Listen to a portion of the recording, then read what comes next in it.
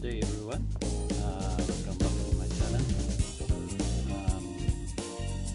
Today papakita ko sa inyo lahat ang apps na ginamit natin doon sa screen mirroring ng mobile phone nyo para ma-transfer sa laptop. Okay,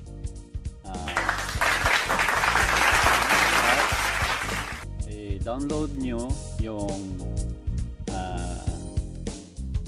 application para sa PC, at pangalawa, i-download nyo rin yung application para sa mobile phone nyo o sa cellphone nyo.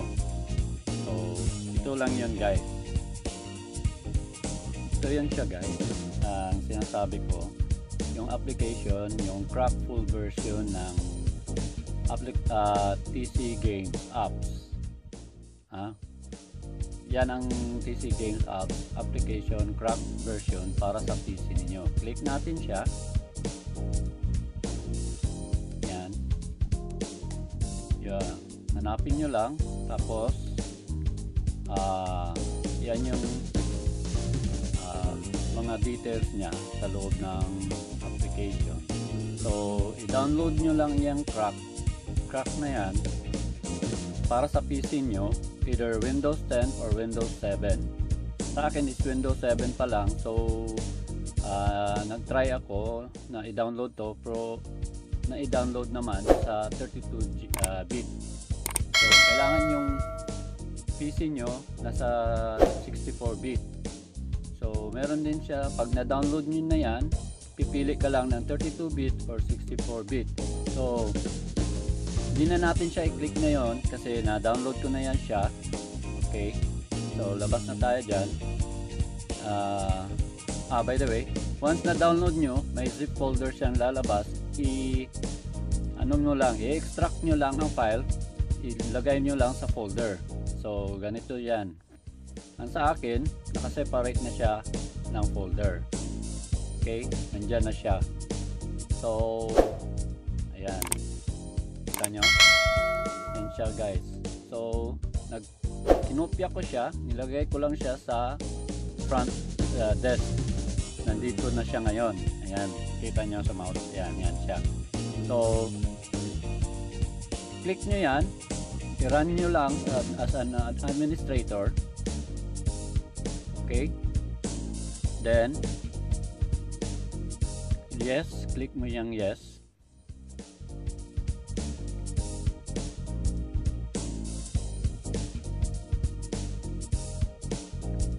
Yan na siya. So merong nakalagay dito, may Wi-Fi connection at USB. Pag sa Wi-Fi, hindi ka makakonect sa Wi-Fi through sa cellphone mo kasi VIP. So ang ibig sabihin na VIP, paid apps na siya. Okay, i-close muna natin ito kasi naka Chinese version siya, naka Chinese language yung so punta na lang tayo sa USB connection. Alright, so please turn on USB debugging sa cellphone ninyo. Okay, so once alam na natin paano mag USB debugging setting, so punta na tayo sa cellphone natin. Sa cellphone naman natin, kailangan i-download niyo rin yung apps ng TC Game. Nasa Google Application Store lang yan siya. Google Play Store, I mean. Ayan na siya sa akin, naka-download na siya. Okay guys, kita nyo, naka-download na siya. So click natin siya. Yan yung kalalabasan. So may sinabi dyan, connect to PC. So ang kailangan natin ma-connect siya sa PC, kailangan natin siya ng cable, USB cable.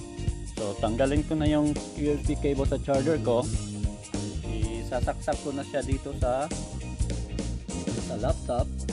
Ayan. Okay, so nakita nyo, no data trial transfer, ibig sabihin charge only siya. Okay? So ayan. So doon naman sa PC nakalagay doon connect. So i-connect nyo lang guys. once na-connect nyo yung cable nyo sa cellphone nyo, yung USB connector, so i-connect nyo na lang dito sa PC nyo. Ayan. So hintay-hintay lang tayo. Wow! 10%. Ayan siya. Okay. Yan. So ang cellphone nyo ngayon,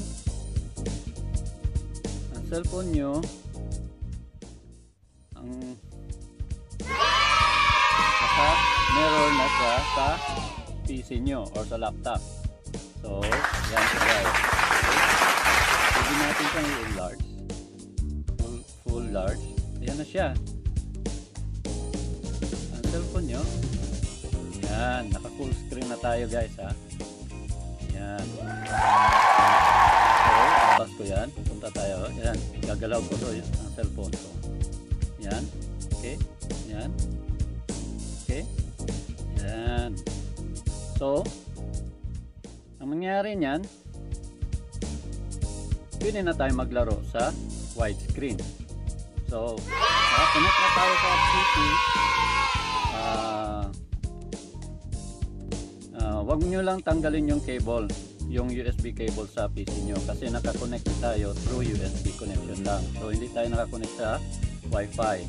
Pero kung kaya nyong bumili ng VIP, pwede na tayong magtanggal ng cable dahil pwede na tayong makakonect sa PC games ng PC mo application through your cellphone. Wi-Fi ang gagamitin. Pero as I have said, kailangan mo ng VIP. Magbabayad ka. So you have to buy. So ganyan. So doon na tayo guys. So punta na tayo sa Shooting Plus B3. Okay, i-open natin yung Shooting Plus B3. Refresh sa cellphone nyo.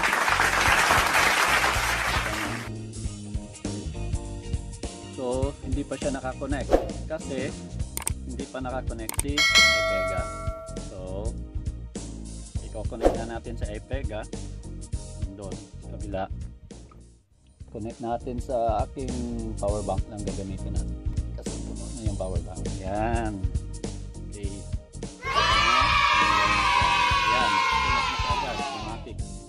Yung Ipega natin sa Shooting Plus B3. Ngayon, click ko yung mouse natin, yung cursor, ayan na siya. Yung oh my God! Wow! Cellphone to TV. Okay? Yan. So, punta na tayo sa isang game.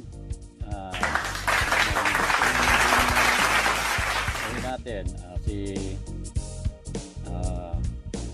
tayo kay Badlanders. Okay, laro tayo kay Badlanders. Sandali lang. Yan.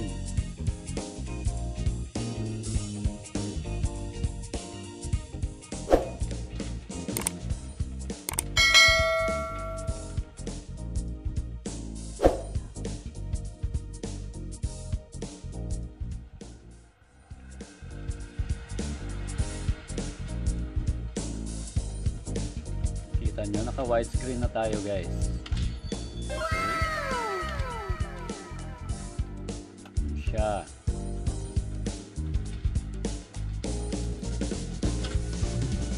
Tignan natin yung arsenal natin bago tayo sa okay. So short game lang tayo guys ha. Para ipakita ko lang sa inyo na how to transfer your cell phone screen to your PC. Okay?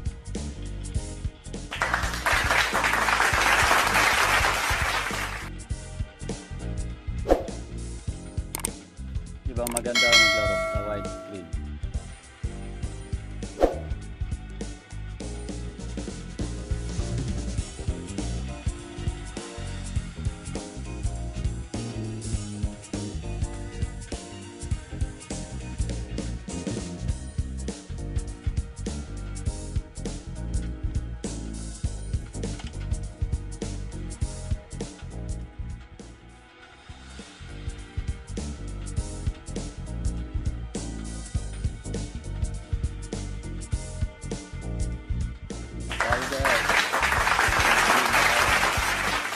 gamit ko ngayon si J100 na gaming keyboard at saka yung gaming mouse natin na Philips. So yan siya.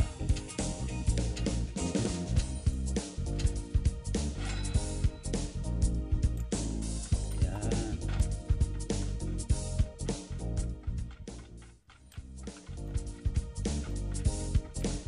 Ganda maglaro sa widescreen, guys.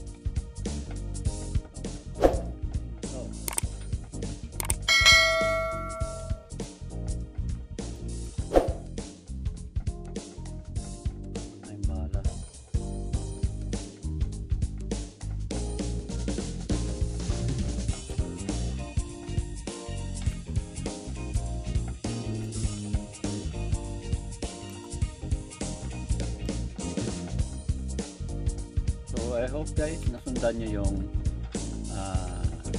sinasabi ko ngayon, paano anong apps na gagamitin natin. By the way, yung PC games may keyboard and mouse na rin siya na function, kaso yung mismong laptop nyo na keyboard ang magagamit niya. So nasa inyo yan kung gagamitin yung keyboard ng laptop. Hindi nyo na gagamitin yung external na keyboard nyo na one hand keyboard. Sayang naman pag hindi nagamit. So huwag na natin siyang i-gamitin yung keyboard ng laptop nyo.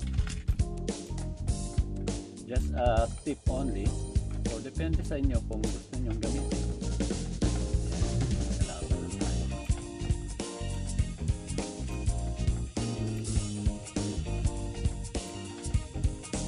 So salamat nga pala doon sa may nagtanong kung anong apps na yung si Lodi Fuji nagtatanong kung anong app na gagamitin natin. Ito na yon, Lodi Fuji, yung PC game app. Ayan, kalaban. Yan.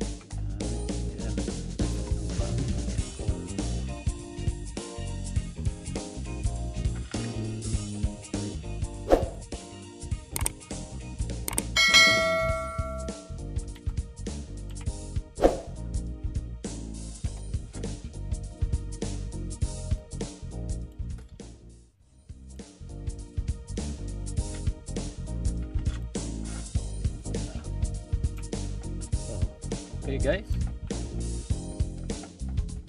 so enjoy your game in a wide screen. Basta masundan nyo lang yung ginawa ko, download nyo lang, tapos extract nyo yung zip folder, and then separate nyo kung saan yung files ilalagay. At sa cellphone ninyo, mag-download na rin kayo sa Google Play Store PC Game for Android.